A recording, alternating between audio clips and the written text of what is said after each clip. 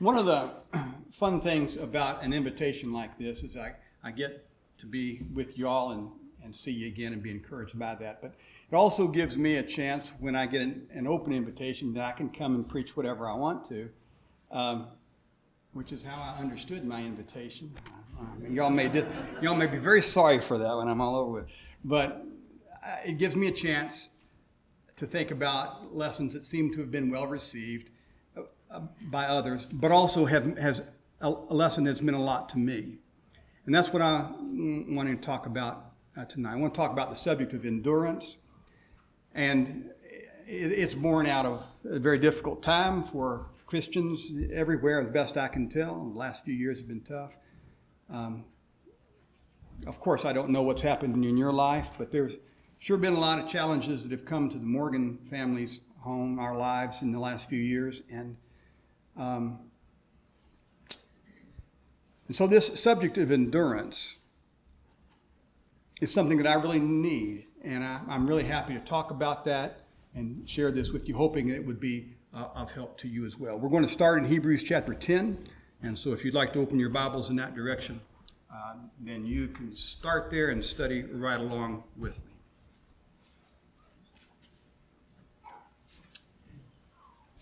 For the Jews of the first century who became Christians, they were raised from the waters of baptism to almost immediately be greeted with difficulties and hardships, and it wasn't long before persecution set in, and the Jews of which they used to be a part resented them and persecuted them for their faith in Christ.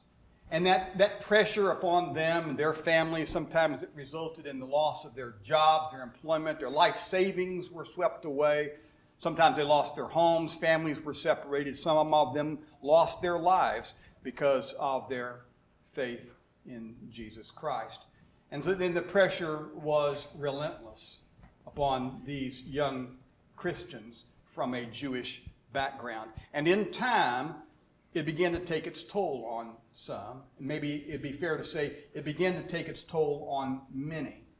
And they began to compromise and surrender and back off from being the kind of people that they ought to be, or just throw up the flag and surrender altogether.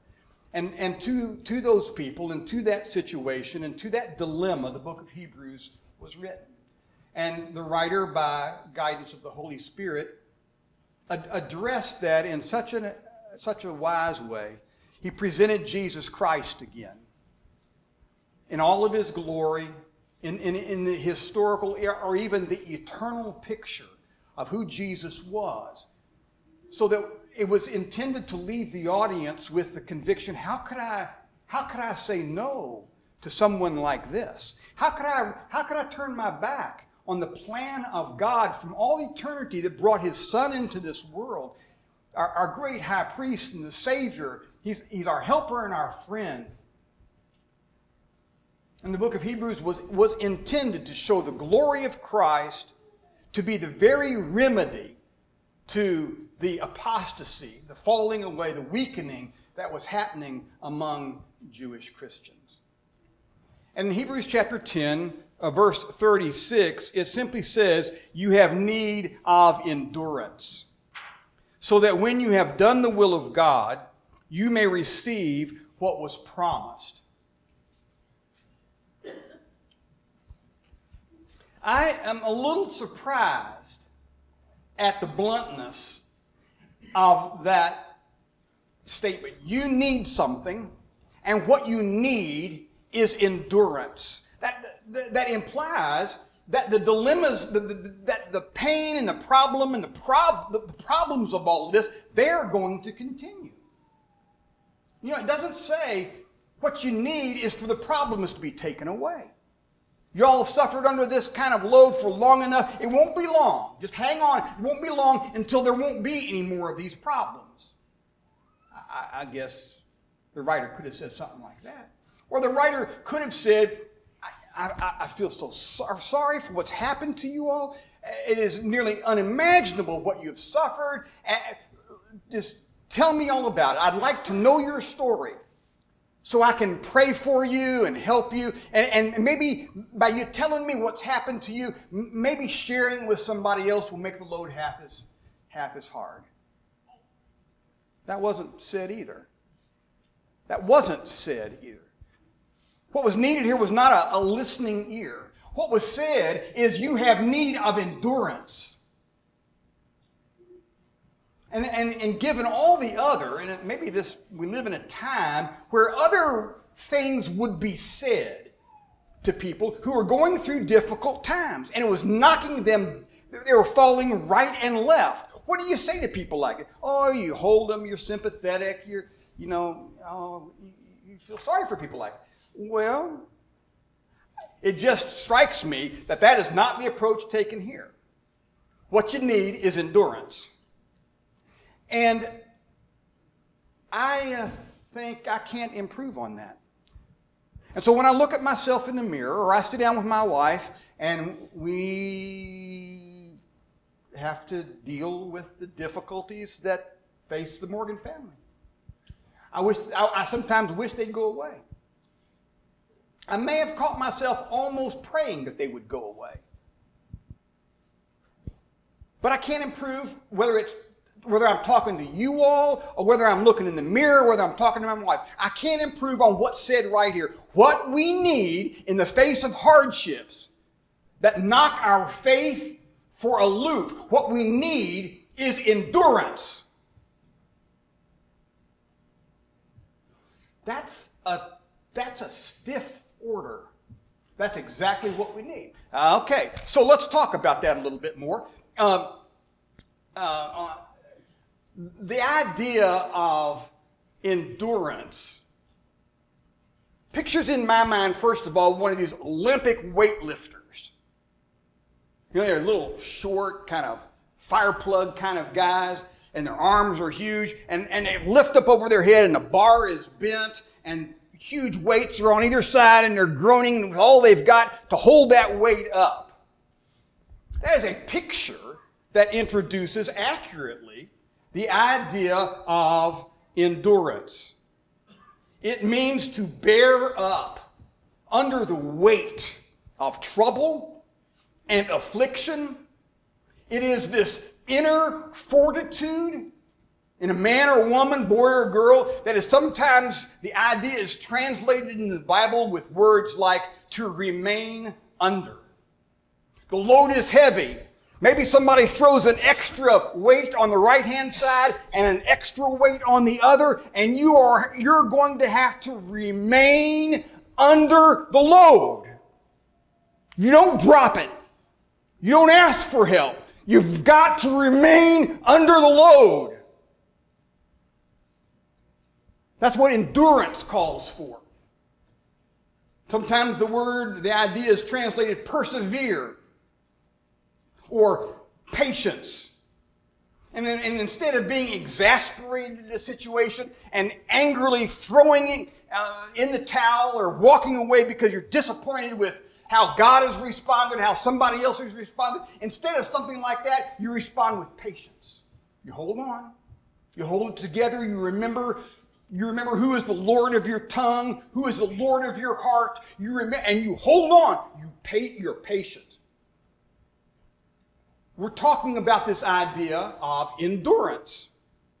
It is having the quality which enables a person to withstand all that the enemy has to throw at you. Let him empty his toolbox. And endurance is that quality inside of us that holds on and will not surrender. And then not only that, but it has enough reserve power to countercharge the enemy and go to victory. So it's not just a matter of holding on. It's a holding on that has the strength to fight back and push against the enemy who is trying to destroy and discourage and just take the heart right out of a Christian. This endurance thing is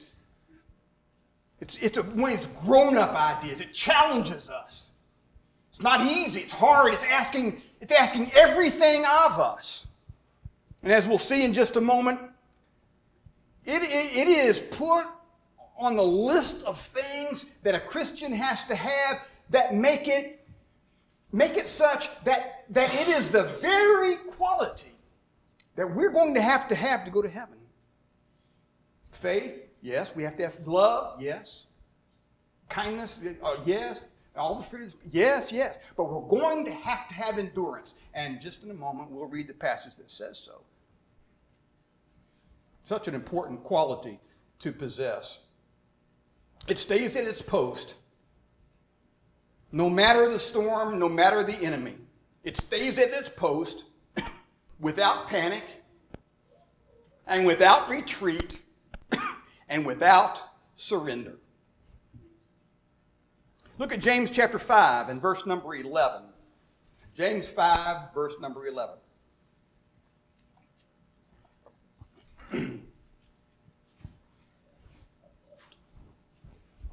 And if you wanted to look up at beginning with verse 7 and read down through there, you can see that the prophets of old manifest this quality of endurance. You'll see in verse number 11 that we're going to read that Job is set forth as an example of endurance. But what you need as a Christian is a quality that has been, you can see examples of it. I mean, you can find it in history, and you can see what it is like, and that's the very quality that each Christian has to possess in their generation and in the midst of their own struggles. So here's what verse 11 says. We count those blessed who endured. We count those blessed who endured. You have heard of the endurance of Job and have seen the outcome of the Lord's dealings, that the Lord is full of compassion and is merciful. So the example of endurance or patience, however it might be translated in your Bible, the example of that here is Job. And you remember his story in the first 2 chapters of that book. What kind of afflictions came to him? What happened to him that required a response that God would characterize as endurance? Well, he lost his life savings. He lost his 10 children. His wife advised him to curse God and die. And because he said, naked I came into the world, and naked will I leave, blessed be the name of the Lord. Because he responded like that, Satan tried again, and it got worse, it got harder, and he afflicted his body with boils and blackness and smells and just off. He sat in a pile of ashes, scraping himself with broken pottery. And his friends approached, and they didn't recognize him. He was so afflicted. And when they did recognize him, they sat for 7 days in silence before they dared say anything.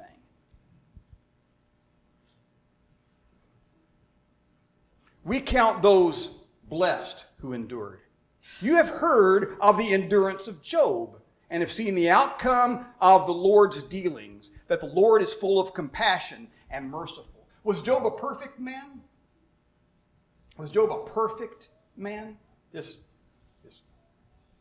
admired man spoken so highly of in the Bible, was he a perfect man? Absolutely not. And when I read through the book of Job, there are times when, Job, you shouldn't have talked like that. You shouldn't have said things like that. And he acknowledged that at the end of the book. And when it came time to listen to God's rebuke, Job listened to God's rebuke and responded like he ought to. And at the end of the book, there was a depth of faith and a knowledge of God and a trust in God. He was a blessed man in ways at the end of Job that he was not at the beginning. And what Job had to learn, or at least what the Holy Spirit tells us here in James chapter 5, verse 11, was endurance. You have to hold on, Job. Excuse me. You don't know why. The answers aren't given. The explanation's not there. You don't know why, but you've got to know God. And when you know God, you just got to hold on. And Job was an example of one who did just that. Look at Hebrews chapter 12 and verse number 1. Hebrews chapter 12 and verse number 1.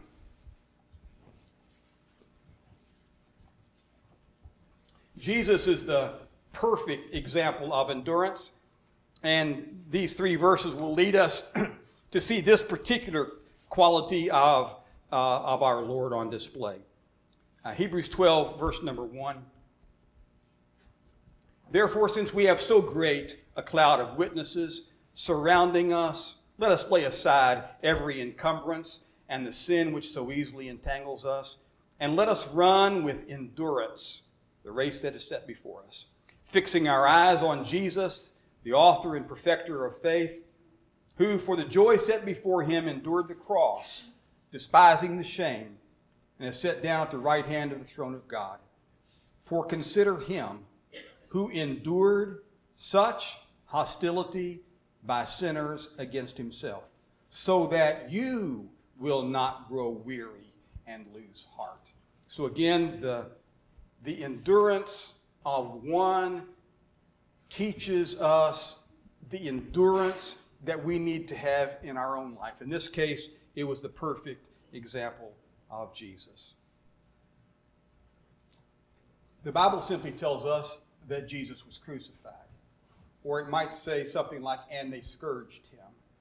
And with an honorable modesty, we're not told of the nails in his hands, and the writhing of his muscles in his arms and his chest. And we're not told the amount of blood pouring from his hands and his head and his feet.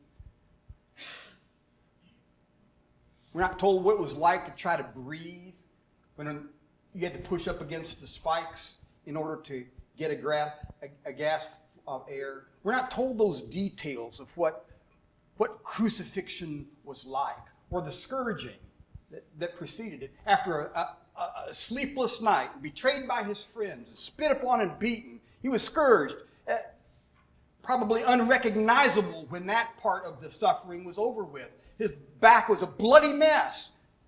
Dehydration was setting in from loss of blood. It's a horrible thing. But those details aren't given. All of it simply says is that he endured the cross.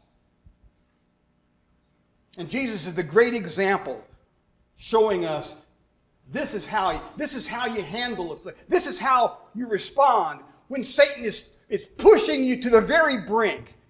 Faith prevails, love for God prevails, and you hold on. You bear up under the weight. It keeps piling that weight on, and you hold on.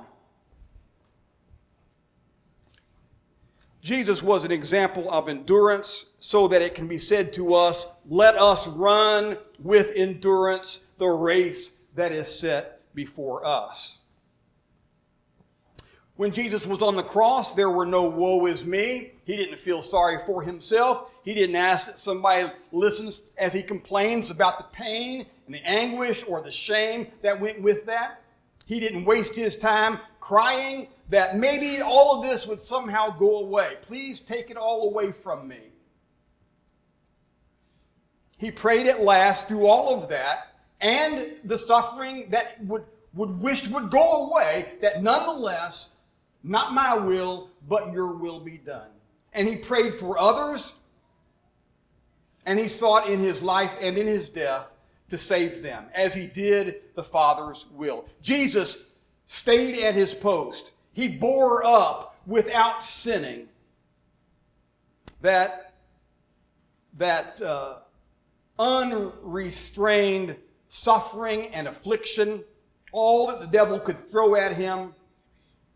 And his secret was he kept his eyes on the joy that was set before him. How do you do that? You don't forget what's beyond the affliction. You've got to keep your eyes onto the future as described by God. And it is my judgment, my opinion, that is a hard thing to do. When the afflictions almost demand, they call for our 100% attention to what's happening to us. And it hurts, and it's confusing, and it knocks us for a loop, and it almost occupies all of our attention. And the tragic thing that results from that is it takes our eyes off of the very thing that kept Jesus on target. It takes our eyes off of the joy that's set before us. And that is what was a blessing to Jesus as he stayed the course and remained faithful in the midst of these awful circumstances.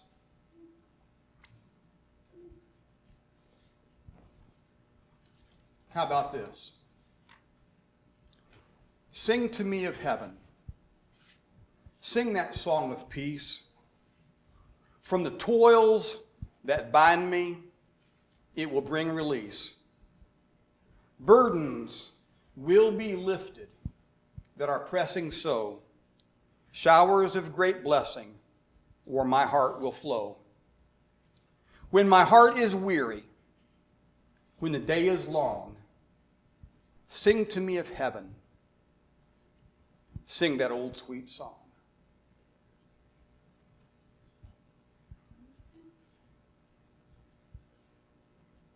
The words of that song take us, I think, right to where Jesus was. When the way is long, the day is hard, when there are toils and shadows and burdens, and it just doesn't seem like we can take another step, sing to me of heaven. Let me fondly dream of its golden glory, of its pearly gleam. And that is the very thing that helps us to hold on, to not abandon our course, not abandon our post, but stay in there when we might otherwise lose our way. We've got to remember what's waiting for us.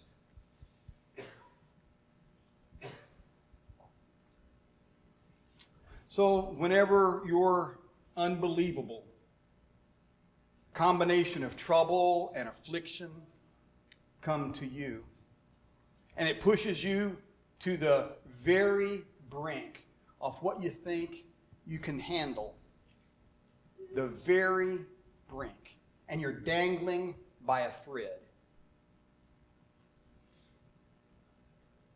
Remember that what we are to hope for is not that the problems would stop. What we're to focus on is not that the pain would go away, or that somebody else would step up and do their part, or step in to help you bear our burden. No, that's not what's needed. Or that if it's going to continue, if these hardships are going to continue, then God, please help that it won't seem so hard, that it won't be this hard anymore. No, that's not it either. Don't forget what God said is waiting. Make your mind work with faith. Look beyond. Sing about heaven. Don't forget His promises. There's a mansion waiting for you and an eternal life in the presence of God, and God is faithful and He's going to keep His promises, and you have got to take your mind there. You have got to, it's life and death. We have got to take our minds to the promise, the eternal promise that God has made for us. That is what endurance requires. The prophets can tell us about that. Job can tell us about that. And most of all, Jesus can too. Several years ago, now I guess many years ago, when Adam Vinatieri, some of you may know that name, he was a kicker for the Colts for a long time. But before he was a kicker for the Colts, he played for the New England Patriots and had a tremendous career there. I remember watching a football game one time. They played up there in Boston somewhere, Foxborough, and they played in the snow. And it was getting down to the very end of the game. and Belichick called timeout. And so Vinatieri went to the sidelines, and they talk about whatever they talk about. And while they were doing that, the players ran out to the field, and around the spot where the football was going to be placed, they got on their hands and knees and started brushing off the snow until there was this circle there, and you could see the turf below that. It was now blown, all taken away, and then they went back out there, snapped the ball, the holder got the ball, placed it right where it's supposed to be. Vinatieri planted his foot on green turf and kicked the game-winning field goal. You know, you can't play football in Foxborough and stop the snow. You can't do that. You can't stop the snow.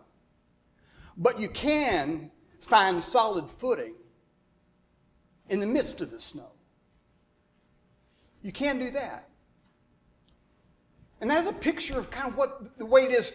We can't stop the onslaught of change and turmoil and just chaos and confusion and distress and pain and loss. We can't stop. That's the world we live in, and that's the enemy that we are contending for. And he means eternal business, and we've got to respond with eternal seriousness. And that can't be changed. It's going to be a blizzard. But you can find a solid footing in the midst of the storm. And that's what the scriptures are pleading with us to do. And at last, that is the resolve of faith and the discipline of a mind that takes us to the promise of God that results in endurance in the face of those obstacles. Look at James chapter 1 and verse number 2. James chapter 1, verse number 2 down through verse number 4. So why does God let good people be so overwhelmed?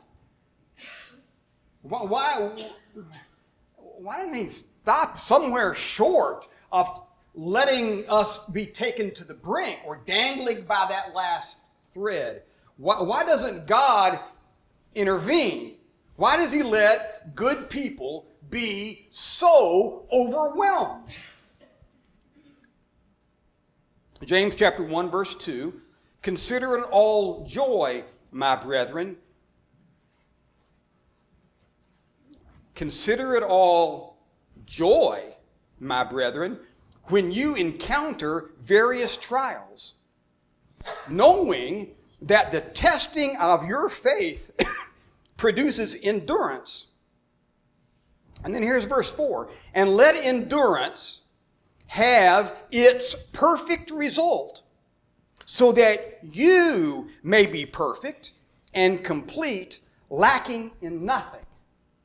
Okay, so if we can go maybe work at this backwards. In verse 4, we are to let endurance do what endurance is supposed to do. And it is to take us to the spiritual maturity and completeness that we are to have in Christ. And so this is the passage that I was referring to earlier when we get to see the Holy Spirit taking us to one specific quality. It's like there's one bridge from mainland to this particular island. And if you want to get on this island, you're going to have to cross this bridge. And that bridge, well, you're going to have to let endurance do what endurance does. And it's going to perfect you. And if you want to be full grown, if you want to be mature, if you want to be what you ought to be in Christ, you're going to have to deal with endurance. You're going to have to deal with trials. Because it is a trying of your faith that works endurance. It produces all of that. And so in the midst of the trials and the difficulties that come, that test our faith, because we get a glimpse of where all this is going. And we can stand in a place that we could not stand going at it any other way. We've just got to go through the trials. And like a weightlifter, we're going to have to stand our ground as as those dumbbells or those weights after weights after weights are just, they keep being added. We're going to have to do that. And those trials are going to do something for us. They're going to produce endurance. And that is the very quality that we have to have in order to go to heaven, and will not go without it. We're going to have to be able to endure. And let it do in our lives everything that God intends for it to do. So,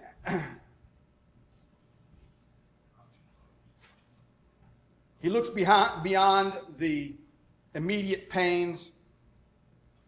He calls upon us to respond in faith, trust his promises, and to hold on.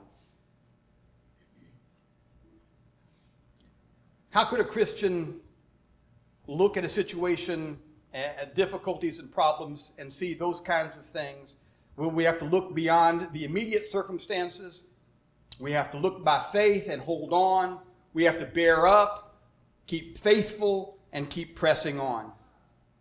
Look at Isaiah chapter 40 and verse number 28 through verse 31. Isaiah chapter 40.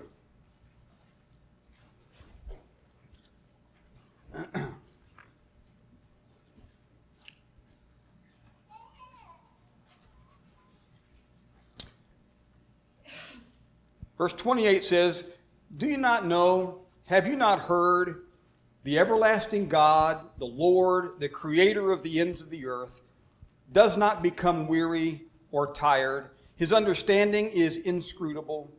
He gives strength to the weary, and to him who lacks might, he increases power. Though youths grow weary and tired, and vigorous young men stumble badly, yet those who wait for the Lord will gain new strength. They will mount up with wings like eagles. They will run and not get tired. They will walk and not become weary." This is the kind of God, this is the kind of response to trouble that he responds to help us with. And these are the kinds of prayers that God's people offer in the midst of these difficulties. Oh God, please help us. May we mount up with wings like eagles. May we run and not be weary. May we walk and not faint. The promises that promote endurance, the kind of prayers that go with somebody who is trying to hold on. Everything about who we are in Christ and about where we're going depends on endurance. And this is how God gives us endurance. He opens the door and he lets the trials and difficulties come to test us, that endurance is developed in us.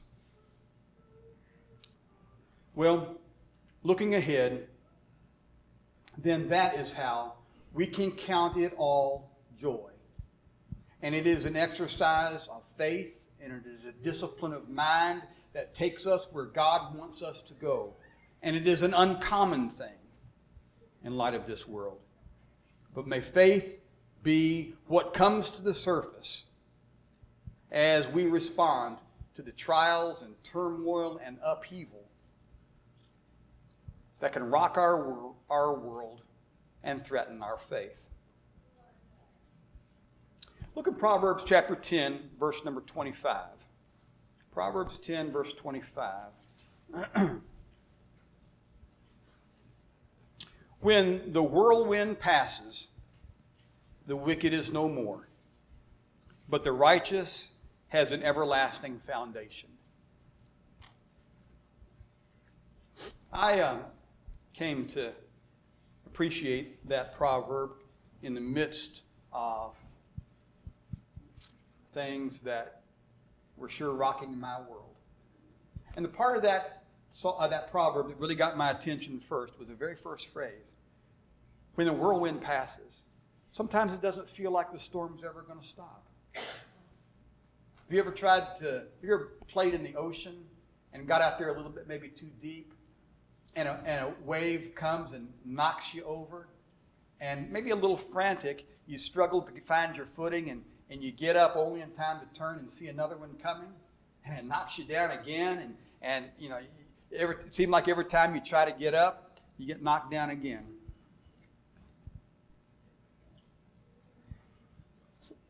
It may feel sometimes like the storms are never going to stop. But Proverbs 10, verse 25 says, when the whirlwind passes, when the whirlwind passes. It's not going to be like this forever.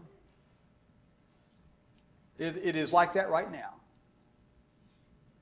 But it's not going to be like that forever. And when it's all over, how you've responded, how I've responded, is going to reveal something. It's going to reveal the foundation of our lives. What are we built on? Solid rock or the shifting sand? It's going to reveal what we're made of. And isn't that what's said at the last part of that about proverb? When the whirlwind passes, the wicked is no more, but the righteous has an everlasting foundation. You know, that's what at last these trials are going to show for us, or show about us. What kind of foundation do we have?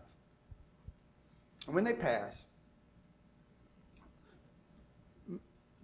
may our prayer be, God, please help us. That we will so respond, that you'll see faith in our hearts, you'll see endurance and courage and patience in our response.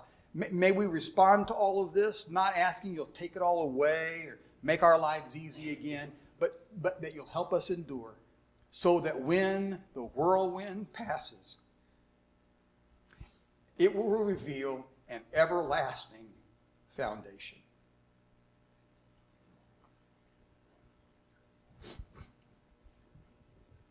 Several years ago, I became a kind of a fan of Honda automobiles.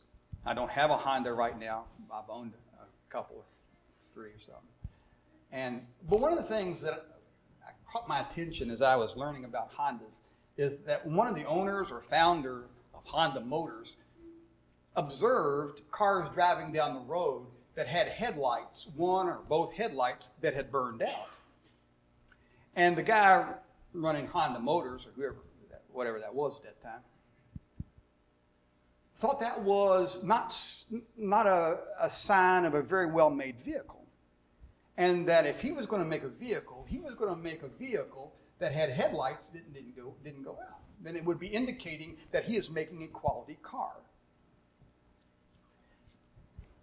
And I'm not saying you can look down the road. I'm sure you're going to find, and now you'll be looking for it. But you'll not find too many Hondas that are going to have their headlights out. And the manufacturer was quite proud that he was making something that was going to endure. At least for that guy and that brand of vehicles, he made something that was going to endure, and he was quite proud of that. And I have wondered if it's not so like that for God. That He has made us, and He has made us to endure. He's promised that I'm not going to put temptations on you that are greater than what you can bear. 1 Corinthians chapter 10, verse 13. Not going to allow that. But here's what I am going to do. I'm going to tell you what's on the other side of this.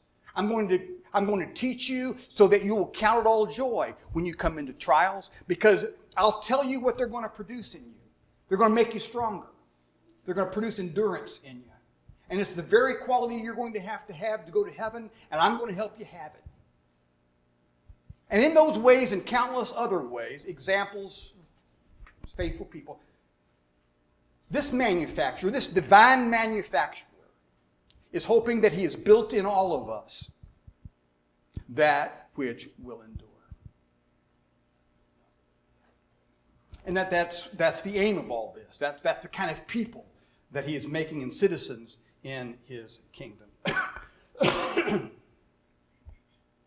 So, let me close with a familiar passage of Scripture. And it goes like this. The Lord is my shepherd. I shall not want. He makes me lie down in green pastures. He leads me beside quiet waters. He restores my soul. He guides me in paths of righteousness for his name's sake.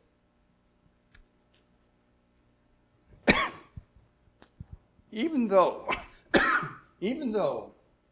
I walk through the valley of the shadow of death, I fear no evil, for you are with me. Your rod and your staff, they comfort me. You prepare a table before me in the presence of my enemies. You have anointed my head with oil. My cup overflows. Surely goodness and loving kindness will follow me all the days of my life, and I will dwell in the house of the Lord forever. Those wonderful times by quiet waters. They're partnered with those times that we are called to walk through the valley of the shadow of death. And death is so near, we can see its shadows. It's right here. But whatever may come, we're holding on to the Lord who will take care of us. And we're looking forward to a time when we can dwell in the house of the Lord forever. That's what faith sounds like. It doesn't ask for an easy path. It doesn't ask that the hardships be taken away. But it begs that God will find us faithful and that we'll not forget what's ahead. And like faithful people before, we will endure to the glory of the one who has made us. I hope that thinking about this subject will help you if you're walking through very difficult times right now. If not, be grateful for the quiet times, but know that those quiet times are not going to last forever. Satan's going to make sure of that. And ready yourself. Ready yourself for the storm. To be the kind of men and women, boys and girls, that will give glory to God as the one who's made us looks and sees in us those things that show people are ready for heaven.